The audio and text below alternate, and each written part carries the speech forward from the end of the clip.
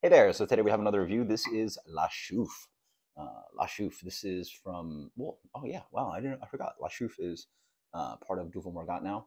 It used to be Brasserie de La Chouffe from de, La Chouffe, Belgium. So, wow, the font on this is miserably small to try to read. A little bit of coriander, fruity tones in here.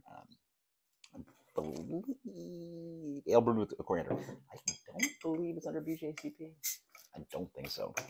But this is pretty much from runners, or pretty much like analogous to a Belgian Golden Strong Ale. Something like that. Yeah, look at that beautiful Belgian head being created. That's one of the big things I noticed about like Hefeweizen and a lot of like Belgian styles. Like when the Americans attempt to make it, like you got to get the carb right. Like I know it's annoying. Like it's the bottle conditioning, and even if you're not bottle conditioning, I actually don't know how you're bottling at the such high volumes of CO2, but it's like such an integral part of these beers. Like how do you make like a pale 8% beer like drinkable?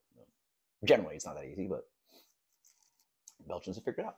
So the beer comes in. It's got a little haze to it, huh? Beer comes in a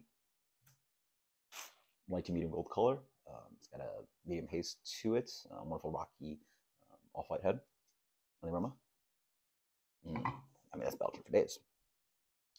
Best Buy, basically in about oh yeah, it's Best Buy about a year away.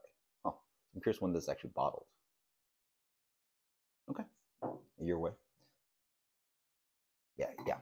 It's everything. I mean, it's got this little bit of like spicy, or this kind of like what is it, like citrusy coriander note to it. You get the Islam acetate, that huge like banana runs, sweet, even like more than banana runs, almost like sweet actual banana as well. No, just runs. That's just Islam acetate. It's like you try to trick yourself to think that like, well, maybe it smells like actual what bananas we think of bananas today, but it's just runs, right? Candied banana, a little bit of that ethyl acetate, so it's a little bit of that kind of like a little bit of that hints of like rubber, plasticky kind of thing going on. Sweet oranges as well, some citrus, some um, tangerine. I also get a little bit of the clove is in there, so it's like banana, clove, a little bit of sweet red apple. Like again, all the esters and phthalates are in here. But it's Belgian brew, right? Cheers. Not all of them, literally, but a lot of predominant ones that we're familiar with.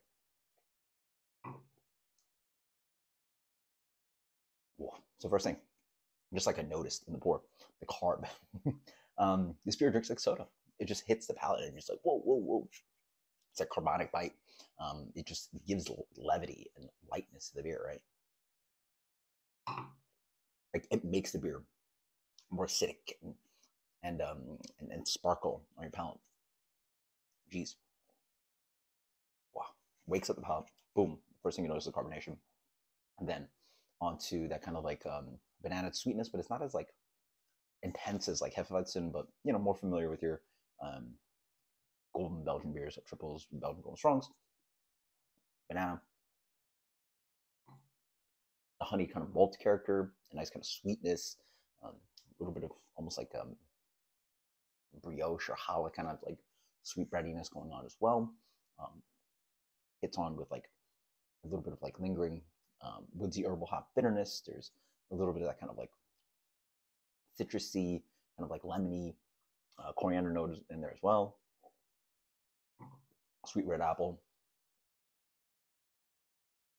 floral as well. It's almost like a lavender note in here, probably from the coriander and or the hopping. The beer is noticeably sparkly and prickly up front, but then in the beer is also noticeably dry, while also offering like a chewy middleness of that kind of like sweet kind of like banana and fruity palm fruits and citrusy and all those like fruity esters in the middle, along with that kind of sweet breadiness, but then ends up like a little bit hoppy and a little bit dry as well. So like medium minus bitterness, like light to medium minus bitterness, medium minus bitterness, and then like wonderfully dry. Wow, yeah. So whereas I find like Duvel is like so reliant on that kind of like pear kind of flavor, this seems to have a little bit more, probably a little bit more banana ester in there, and then also just like a wider range. I find like maybe like possibly higher complexity. I don't know. You have to do it side by side, so like I can't promise you, but possibly a higher complexity of like different kind of esters and phenols playing in here. Obviously, both will have like very similar um, flavor characteristics, but I find this one's a little less dominated by just like the big pear quality that I get from Dougal. This beer's darn good. Like this is a sleeper. I don't know how many people drink La Chouffe, but you guys got to get some. It is freaking fantastic. Again, the analogous beer that I would recommend would be Nomagang, which is like obviously like I think a better price point because it comes in the 16 ounce. It's obviously way fresher, just being produced stateside instead of being shipped all the way from um, Belgium. But that beer is high quality, and this is another one. Obviously, well then Nomagang uses the Chouffe yeast, so it's like very analogous beers, right? Boy, is that beer good. It's like dry, super drinkable, crushable. Like a lot of people, some of their Belgian favorites. I'm just thinking ones off the top of my mind. People will call like Duvel and Vesmal and maybe Le Fin du Monde, La Chouffe. This guy needs to be on that list. Like this is a top big dog in my opinion of like quality.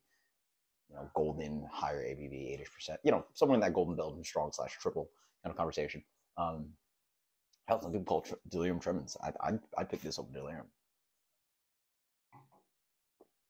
Boy, is that dangerous. The carb is just so noticeably prickly and enjoyable. Again, it's so important that you get that experience because when you try the American examples, you're like, oh, that's why this sort of fell flat on his face because and compare it to this where it's like, oh, like the carb is like what?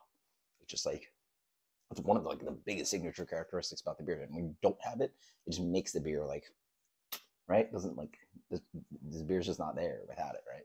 It's such a significant.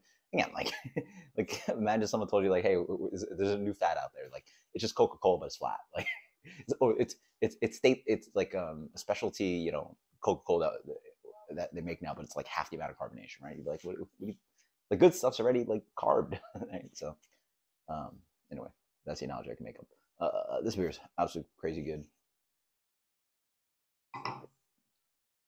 Darn, is that good? So dry. Like, this is dry. Jeez, 97. This is 97. This is freaking good. La Chouffe. Let me know what you think. I don't think I've reviewed this one on the channel. It's been a while since I've had it, so I highly recommend it. You can find this. Get some later.